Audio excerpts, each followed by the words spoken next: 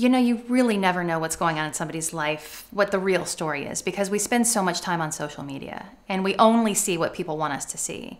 But what about the real story?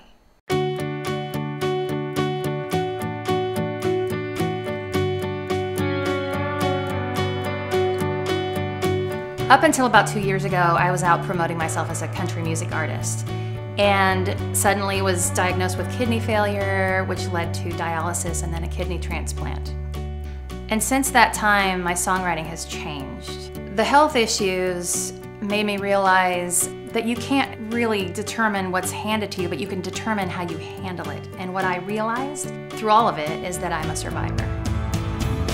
The first song I released after my kidney transplant was I'm a Survivor. It's also the name of the album. What I'm excited about is that we're releasing this album on the 2-year anniversary of my kidney transplant. It's very important to me.